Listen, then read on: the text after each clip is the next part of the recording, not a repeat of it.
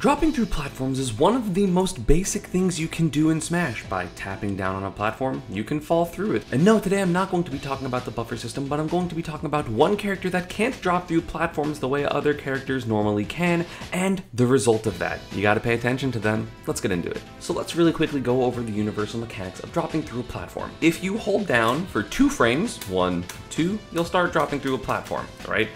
You can't do it by tapping down for 1 frame. Because I guess they didn't want you to accidentally buffer drop through platforms if you're trying to like land on a platform with a fast fall, because you would accidentally very easily go through the platform. And when you try to do an aerial through the platform, you also have to wait 2 frames. So look, 1, 2, wait a frame, then hit A, and then you'll do your aerial, right? If you try to do it quicker than that, you will still get a grounded jab or grounded whatever move you try to do. I used A, but you can also use like forward A and stuff like that, and I'll show this as an example. Just 1, 2, and then immediately do A. You end up getting jab still, and I'm pretty sure that would happen with the other ground moves as well. 1, 2, forward tilt? Yeah. So you have to wait another frame in order to do an aerial. Again, probably just to counteract some buffer weirdness that would happen otherwise, right? So you wait 2 frames to drop through a platform to do an aerial. Very, very simple, and it's really smooth. Obviously, you can get stuck on platforms if you're trying to tap down too quickly, but that's not exactly what I want to go over in this video, because every character, still in general, as long as you abide by those 2 rules, you can drop through platforms very, very easily, right? You can also buffer them. I don't know the mechanics of this, I just know the timing for my moves that you can basically drop through. I think it's a 4-frame buffer window or something like that, instead of the general 10 or hold buffer window, probably just like your hard landings in general. So I would definitely recommend practicing like landing with an aerial and then dropping through platform, or like dropping shield, dropping through platform, just in general. But as I mentioned, there is one character that does not operate this way. Let's talk about him. Do you know who the character is that can't do this properly? Let me know down in the comments, and while you're down there, don't forget to subscribe, turn on notifications, ring the bell. Did you guess Terry Bogard? Because if you did, you would be right. Terry does not have the same drop-through mechanics as literally every other character in the game. There's a good reason for it, but it does end up leading to a bunch of little interaction. So I'm just gonna do what I was doing with Pikachu before. It is a 2-frame input of holding down, delay a frame, then aerial. Let's see what we got with Terry. 1, 2, wait a frame, hit A for Nair. Suddenly, do you see how long it took for that Nair to come out? You can still technically do the input the same, but let's count how many frames there were between me hitting the Nair button and Nair actually starting. 1, 2, wait a frame, Nair. Should come out here, but instead it comes out 1, 2, 3, 4, 5, 6, 7, 8, 9, 10 frames later. So instead of delaying a frame and then it coming out immediately, you have to delay a frame and then it comes out 10 frames later. Which basically means that Terry effectively can't drop through platforms the same way, right? It's so much slower when he does his aerials, so it's going to be a lot harder to end up getting like landing aerials on people's shields because of this weird exploit. You also can't really fast fall through platforms the same way, which is odd. I didn't actually think about that until just now, so let me test that with the DK. So when you're trying to fast fall off of a platform, right, I'm gonna, hold down and then tap 1, 2, delay a frame, DK starts going through, and then I'm gonna tap down again. And I wanna see when that little spark shows up for your fast fall. Okay, so it does seem like you have to tap it again, which is fine. Let's find the timing. 1, 2, and now let's wait a couple frames, 3 frames, hit down, and then I start the fast fall. You see that little twinkle, right? I'm just trying to get it exactly the frame. 1, 2, wait a frame, 2 frames, then down. Okay, so to fast fall, it seems like you have to wait 3 frames after the, you do the first down input. So basically, but you can essentially double tap down very, very quickly and get a fast fall. However, with Terry, that is not the case, right? 1, 2, and then I'm going to wait 1, 2, tap down. I don't get it until like period there, right? But then 1, 2, wait 1, 2, 3 frames, then tap down. I'm still not fast falling. I'm still going to have to wait a large number of frames, 1, 2, then 1, 2, 3, 4, 5, tap down. Still no fast fall, right? So a lot of characters can drop through platforms and do immediate aerials, and Terry has to wait, I'm pretty sure, still those 10 frames in order to actually get that fast fall, which is crazy. 1, 2, 1, 2, 3, 4, 5, 6, 7, 8, 9, 10, 11, 12. There we go. If I wait 12 frames, I can do a fast fall. Let's try 11. 1, 2, 1, 2, 3, 4, 5, 6, 7, 8, 9, 10, 11, and then tap down. So if you wait 11 frames after the initial 2-frame window, that's when you can fast fall. And I'm pretty sure that's the same input for the Nair, technically, because it's 1, 2, and then 1, 2, 3, 4, 5, 6, 7, 8, 9, and then I'm gonna tap Nair, 10, 11. Yeah, so it's the same amount of frames. I think maybe the aerial comes out 1 frame earlier because you can buffer it, but still, it is still a large window that you can't fast fall or can't do your aerials, which again, is very unlike other characters, right? The fact that you have to wait so long is kind of ridiculous, but the reason for it is actually pretty simple. In terms of the fighting game characters, Terry has by far the most complex inputs, and by that I mean he has double quarter circle and whatever he has with his power geyser, which would be a quarter circle back then half circle forward, going from down to, you know, in this case left and then all the way back to forward. So you have to delay that much because the game wants to cancel the fall through animation with the power geyser because there's literally no possible way to do it that fast. Yeah, could you buffer the entire input in like the landing lag of something? Sure, but otherwise there is literally no way to do it. If you just want to like just do it in neutral, there's no way to do it fast enough where if the game was just reading your 2-frame input of like your 2-frame, oh, you fell through the platform, time to do an aerial, you would literally never be able to get power geyser in neutral ever. So the game goes, hey, actually, it takes longer for you to fall through the platform.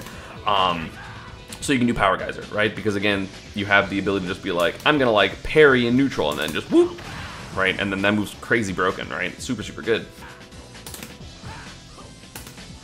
Like, look how long you have to wait for these, it's so crazy.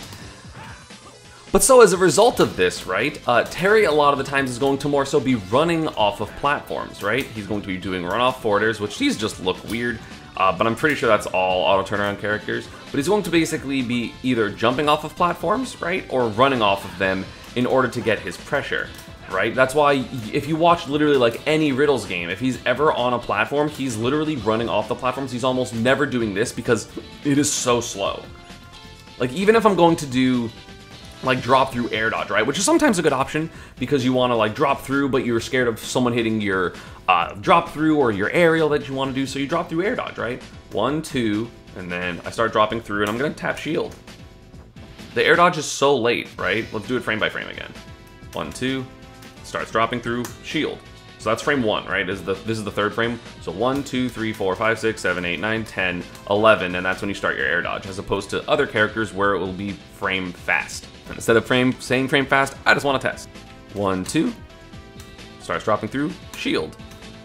It literally just waits 1 extra frame. That's it.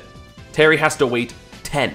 That's insane to me. And I want to look really quickly at just some gameplay so I can show you exactly what I mean in terms of how it interacts with like Terry on platforms, right? I'm sure that they went to a platform stage, and if Terry ever jumps on these platforms, he's basically almost exclusively going to run off of them, right? You saw runoff up air from Riddles there. Again, runoff on platform. Or runoff platform there from Riddles. Like, I wonder if he ever even drops through. There's another runoff, right? Another runoff. He quite literally, in like the 6 instances we've seen of Terry on platform, has not dropped through platform yet. Look at this, it's consistent. Again, we see Riddles not going through platform there. Like, it is quite literally every single time a Terry's on a platform, another runoff, right? Again, another runoff. You're not even gonna see the Terry's do it for position because it's just so slow, they might as well run off the platform backwards.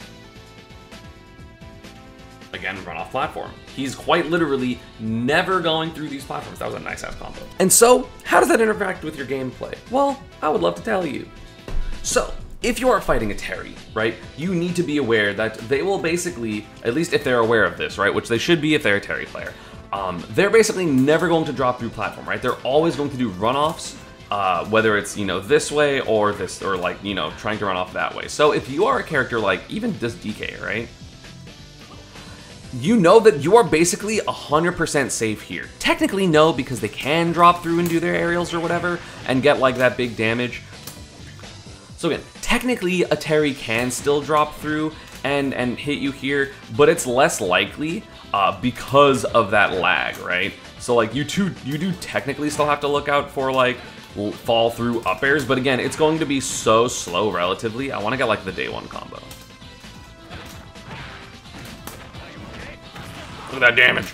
But yeah, so like technically, even though Terry can do that, it is significantly less likely for them to drop through platforms. So if you're under a platform against Terry, even like if you're directly in the center, DK's a big character, right? I can't hit him here. I mean, I can drop through and then do my stuff. So like, you know, I definitely don't recommend just being like, oh, well, Terry can't hit me, therefore I can do whatever I want. If you do something laggy that doesn't hit the platform, like DK randomly forward smashes, I will go through the platform and hit you, right? Because it doesn't matter how bad it is comparatively, there's still a ton of time. However, relatively, you are safe under platforms against Terry because he can't hit you because they're not going to drop through platform, right? If you literally, you can almost react to the drop through because you know that they're going to be so slow. Can they double jump after they start dropping through platform?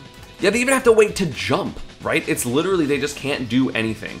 Honestly, it kind of bothers me that this is a thing because the other fighting game characters don't have this. Granted, their inputs are a lot simpler, so it makes a little bit more sense. But also, in my opinion, if this was going to exist, it should only exist with Go, and then without Go, he would be able to do these, like drop through aerials. I understand the concept of not wanting to do that because one, you would have to program him differently, and two, he would feel different in the game, whether or not he had Go or not. But like, his other inputs are simple, right? They're quarter circles and dragon punch motions, which are the same thing that, you know, the other fighting game characters have, Ryu, Ken, Kazuya, and yet he's the only one that's unable to do this on the platforms. And just, I'm not talking shit, I just want to show you, it's literally just Terry.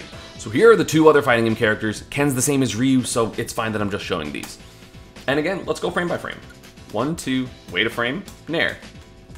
And it's immediate, right? It comes out at another frame afterwards, but it's the same, right? And then 1, 2, wait a frame, double jump, right? It's instant. 1, 2, wait a frame, and then do an aerial. Okay, interesting. Wait a frame, up air. Huh. Interesting. Okay, so I lied apparently. Ryu and Ken also have this being slightly worse, but it's not nearly as bad as Terry's. Instead of waiting 1 frame and then having the extra frame of lag, it actually waits for 5 frames instead of Terry's 10. So it is technically worse to do this with the Shotos, but a 3 frame difference is a lot different than a 10 frame difference, so it ends up not mattering. Like, this is still incredibly fast, right? Like, technically, yes, it is slower, especially compared to, like, Kazi doing the same thing. But also, like, Ryu's Nair is frame 2, so, like, whatever, right? Like, you're not going to notice the same thing, right? Like, this still feels exactly the same, even if it's technically slightly slower. So it's fine, right? It's not nearly as big of a difference as Terry's. Again, maybe you gotta be a little bit more careful with the fast falls, but it has a lot less applicably bad stuff because I'm still going to be scared here of the Shoto when they are dropping through platform, and I'm also going to be scared of the Kazuya when dropping through platform because they still have these mechanics that are still good enough, right? Whereas Terry's is going to be a lot worse, and he can't do anything in the middle of it. So even though technically worse for Ryu and Ken, same for Kazuya as other characters, like you still have to be scared of Kazuya coming down here and using an aerial, right? You still have to be scared of his drop through electric, you know what I'm saying? Or his drop through nair into rage drive, or whatever he wants to do, right? Why is that a combo?